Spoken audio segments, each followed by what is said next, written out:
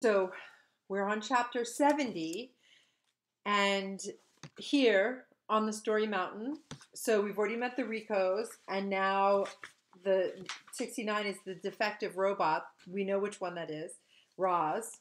The Ricos say, "Look, you're defective. Asking questions. Look, no foot on the end of that leg."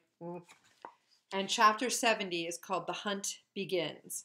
It says, "The hunt begins. While his flock distracted the Ricos, Brightbill darted around behind them and desperately searched for buttons.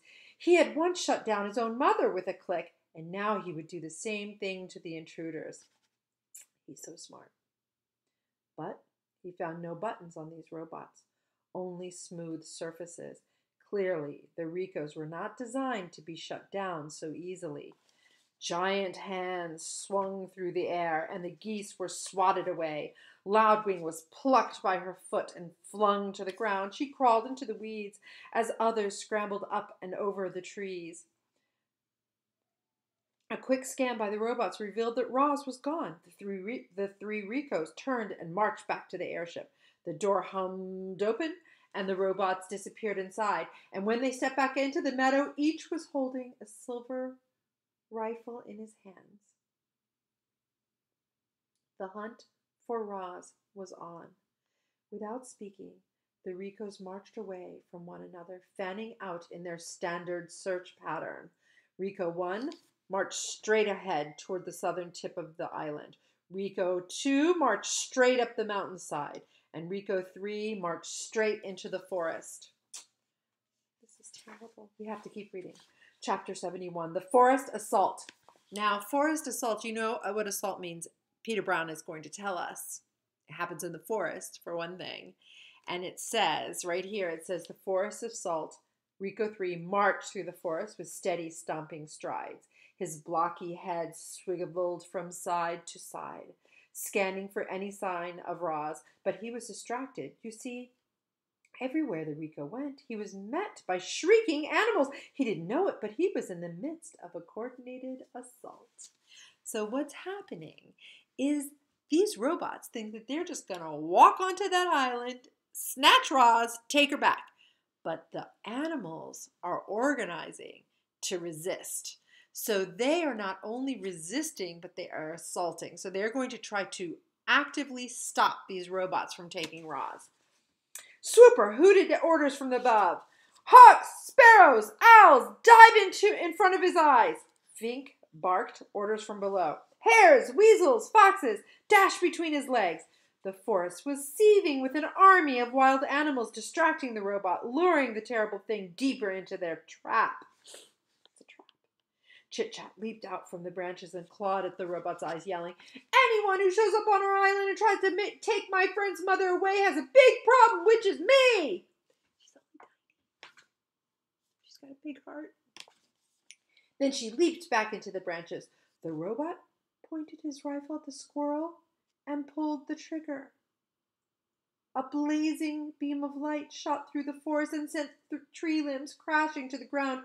It grazed poor Chit-Chat, singeing the end of her tail, but she ignored the pain and scurried up to the safety of the canopy.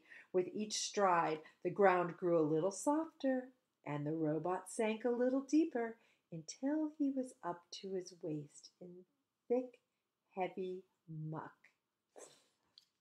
His churning legs slowed to a stop, and he stood there computing whether to move forward or backward. Rico 3 was now an easy target.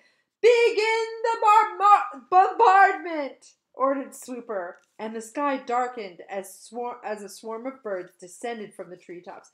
They swooped past the robot and splattered his face with their droppings. Bird after bird swooped and splattered, and the Rico's eyes were instantly caked in filth. "Don't let up!" screeched the owl. "Give it everything you've got!" There seemed to be an endless stream of birds with an endless amount of droppings. Rico 3 let go of his weapon and wiped his filthy face with both hands. That was the moment that the fuzzy bandits had been waiting for. They dashed out from the weeds, snatched the rifle with their nimble hands, and dragged it away. Tawny and Crown Point looked on from the underbrush. The buck lowered his head and the raccoons carefully placed the rifle upon his antlers.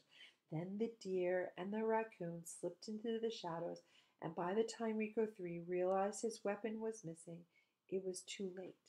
He let out a sad electronic tone, and then, as the birds continued their bombardment, the robot turned and blindly trudged back through the muck.